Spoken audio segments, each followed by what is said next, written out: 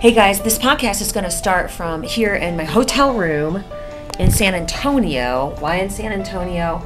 Well, I'm getting ready for an interview tomorrow morning with 3 American former hostages released out of Colombia, rescued out of Colombia, and they decided that their first exclusive interview is going to be granted to me.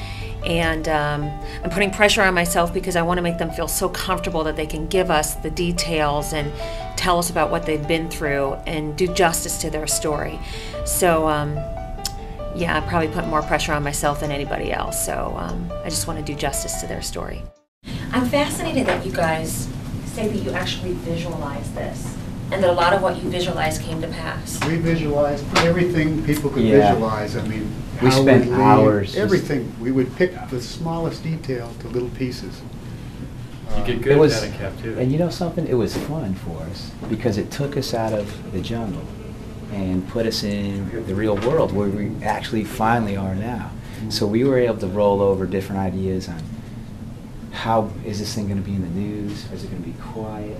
How do we get home? Do you have frequent flyer miles to lend me? Because I don't have any cash to get home. Everything. So, and it was fun, and we always called it fantasy talk. Okay, I go down every list, everything I could buy in an office. Yeah.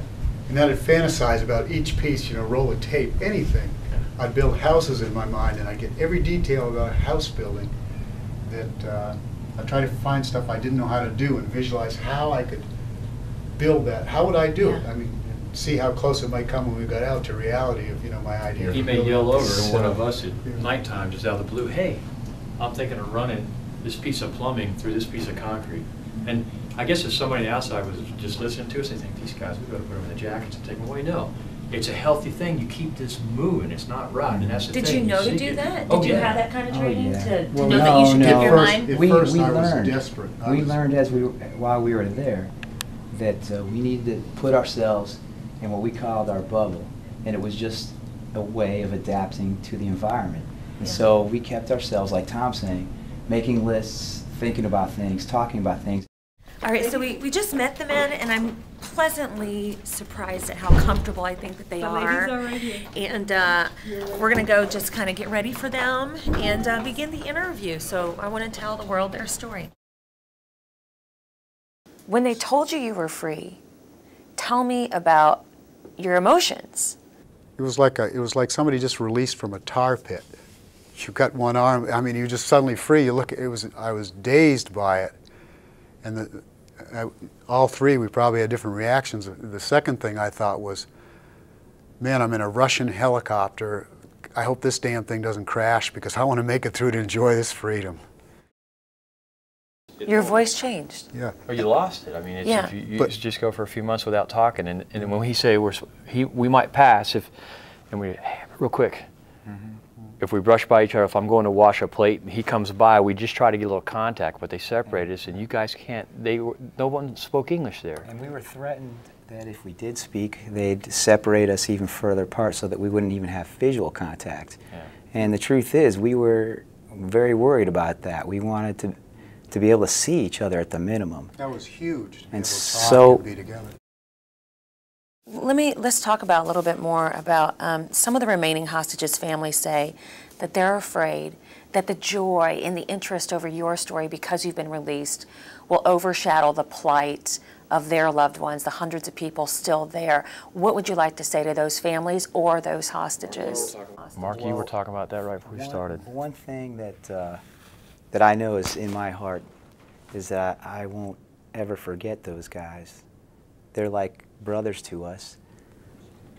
I have no power. The only thing I could do is talk and try to remind people that they are there. And I feel for them. It's almost like a bittersweet feeling that I have because I'm free right now talking to you. But on the other half, my friends are still there and they're suffering right now. Will you forgive these people? Do you hold hate against these people? Do you hold a grudge for what they've done to you? The way I look at what has happened to us is that I don't hate them, but I hate what they do. And somebody has to stop them from terrorizing the whole country of Colombia, from victimizing innocent people. the individuals that are committing these things, I don't hate them because there's always a hope that they can be rehabilitated and stop their crimes. With those things that they do, yes, I hate those things. Nobody should do that to other people. Never. I promised that I would ask you at the end if there was any detail of your story that I did not touch on today that you think, I really want to get this out here. Maybe it's the flag that you're holding. I think that maybe it's something else. We have a plan that we've talked about for years while we were in the jungle. The time we finally go free, we're going to go on a motorcycle ride across our country. And we've named it. It's called the Freedom Ride. Welcome home to Free Great Americans. What do you recommend if this comes up again? Do we do anything like, scratching our ear too much? No, not at all. How about you guys? The only thing I kept saying was just speak up a little bit, but once you got into your stories, you forgot all about the audio level and you were just fine. No, and the advice to tell your husband thank you for his advice. It worked. I forgot about those, and it was better. I was less nervous. You were all fabulous, but most of all, I mean, it's incredible your minds, that how you were able to keep yourselves busy for 5 years, and how sharp you are now. Even during this reintegration, I know that this is a lot of stimulation, but you did great. Oh, it's been fantastic. Okay, we just finished the interview, and it went so fast. They did give us 60 minutes, which is a lot more than I thought they would give us. I've made some mental notes just about their style of interviewing, and that is, the first 30 minutes we kept talking about the rescue, but you got to think about, these are men who were in captivity for 5 years. They had all the time in the world to spend talking about stories. They're not used to being hurried along.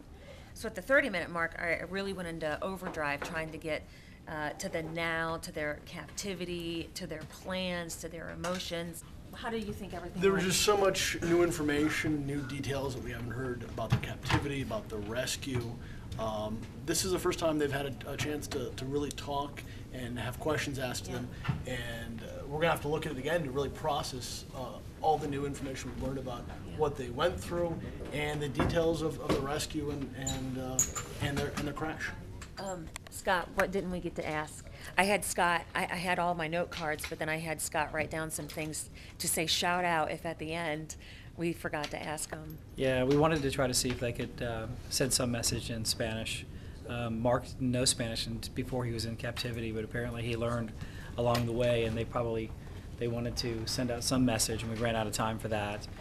Right now, Tamika, we all have to get going because now the race starts to get this on the air, to field questions, and the long haul has only begun. All right, so here we go. Okay, so it's 8:42 p.m. We just finished our last live shot of the day. This is our live trucks that we've been using today. I don't know, what is it, like 90 degrees out here. So we're going to go back to our hotel room because we want to get back here for the morning show and tell more of their story. I got to tell you, they just drove by, the former hostages did, said how happy they were with the coverage. I'm just happy that it was a long haul, but we were able to tell their story in a compelling way. But you know what? I do have to say that there's a lot more to their story that A, we couldn't get to because of time, B, they couldn't talk about yet. Maybe they weren't ready, thinking about what they went through. So all I can say is, keep your ears open. There's a lot more to hear from these three men that we haven't even got to yet. So in the meantime, thanks to all of our crew here who hung out all day, and we're just so glad these men are home. So welcome home. And for our podcasters, I know it was a little bit different, but we'll see you tomorrow morning on the show.